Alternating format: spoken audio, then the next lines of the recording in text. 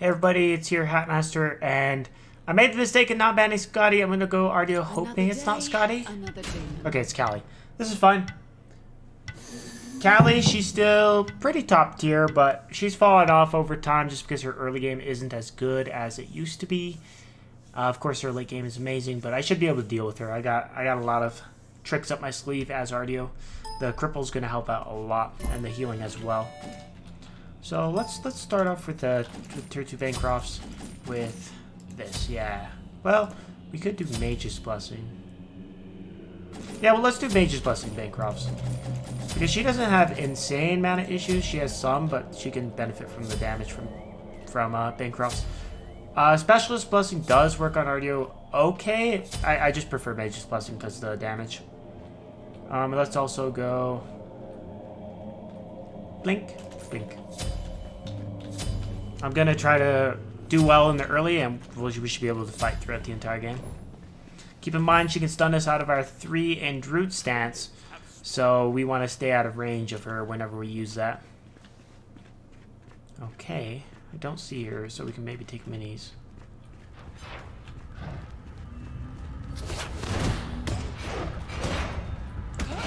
Now here's the thing. Okay, there she is. I was gonna say, if she's going for a blue buff, that's bad for us, but good that we can take that buff. Oh, I missed her, unfortunate. Do a lot of damage, but not if I miss the ability. Not gonna use our 1 yet. We need to save some mana. Where'd she go? Attacker's Blessing, tier 1 hastened? Okay. Are you starting off on hastened? Okay, good. Yeah, Artio scales really hard. I think I'm gonna go for her blue buff here. Artio's 3 scales really hard. It's a good ability. Might actually max it after all. We'll see. Alright, got that. Blue buff and red buff's good on Artio, but I'm gonna say blue buff's better early game. Otherwise you do run out of mana pretty fast. She is back, but because of our blue buff, we should be able to go for red, which is good.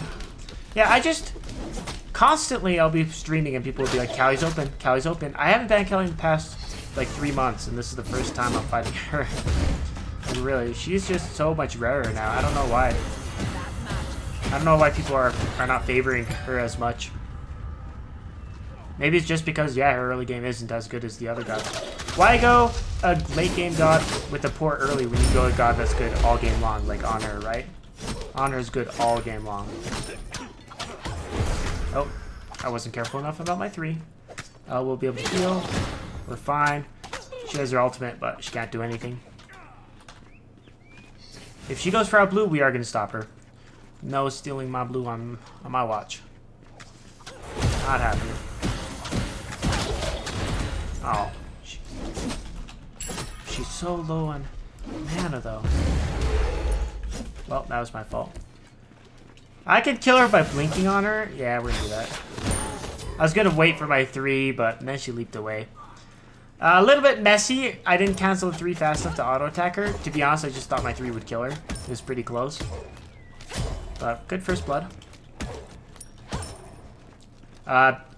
I got punished for that because I had to use my link, unfortunately, where if I did it properly I wouldn't have had to.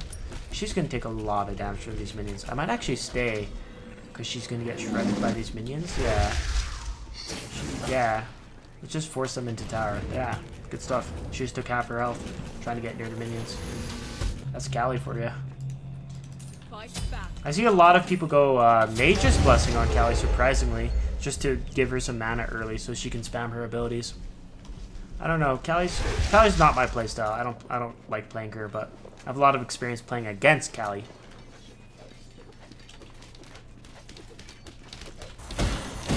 Doesn't even look like she went for minis. Perfect. We have 100% buff control. Oh, we're gonna put a point into our 2 here. I probably should have gotten it earlier, but that's fine. Artio ultimate you really don't want to level. Like, it gives MP5 and movement speed, but that's more for late game. Unless you're having tremendous mana issues, and Well, even then, it's not that good level. Triple her. Okay. Should be able to get her. She's going to go over the wall. Should be able to catch up to her. Ooh, how risky do I want to play? Her ultimate's down. How risky do I want to play?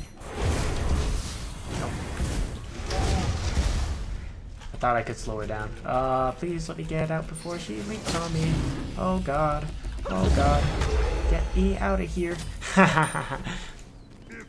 If I had a tiny bit more movement speed, I would have caught up to her. That's kind of funny. If I had the ultimate levels, I probably would have been able to get her. What I was banking on was that my 3 would slow her, and then I'd be able to catch her with my 1. Obviously not worth, but hey, the exciting plays are fun to me, alright? Sitting in tower and defending's okay, but diving Titan at level 8, that's pretty fun. She took red buff, that's fine. Looks like she has her blue buff as well.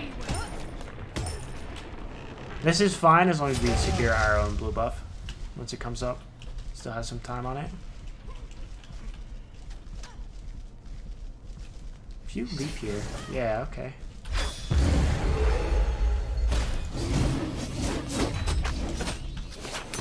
Nice!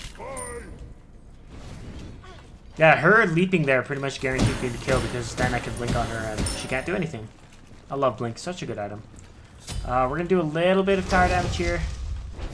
Mainly gonna clear the wave and then go after XP camps and our own blue buff. Alright, look, I'm guessing she has some movement speed now.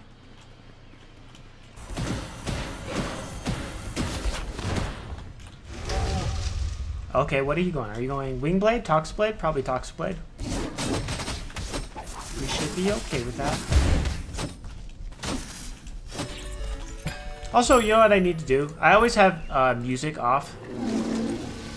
I always have music off for stream because having two songs playing at the same time is not good. But smite music's pretty awesome actually, for YouTube anyways. So I'll try to remember to turn it on for YouTube.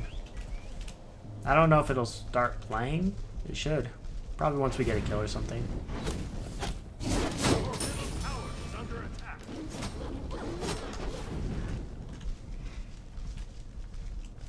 Artio's a good god in Duel. She's like average. Her passive, which lowers protections, helps her out so much. Gives her an insane amount of burst. Too bad I didn't use that earlier. She, of course, does best into Gods with Escapes, in a way. Actually, I don't know. It depends. It depends. She does good into Squishy Gods, that's for sure. She just absolutely shreds them. But she's still, late game, she still does good against tanky Gods because of her passive.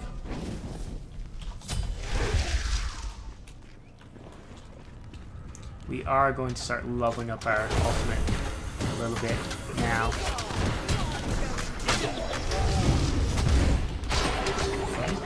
She can't kill us, there's no way. Ah, nice. Good stuff. Yeah, once her leap was down and I was in range of my 3, my 3 was going to lock her down no matter what. It was just a matter of, am I going to die to tower or not? Okay, let's do some damage here, then we'll go for, well, we'll just go for her blue buff right away. That way we can take blue buff and red buff. You know, the more the merrier.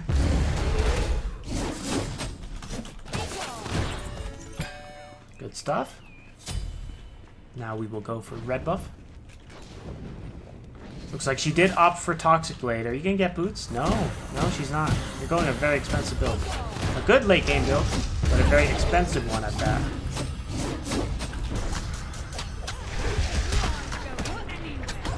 Her ultimate should be down, so I should be able to fight this fine. Oh, that's bad. Alright, it's fine. Yeah, her ult should have been down for a while. And that's an F6 from Cali. So, that game was really good. Thank you all for watching it. I'm going to go show the stats real quick. You know, stats are very important.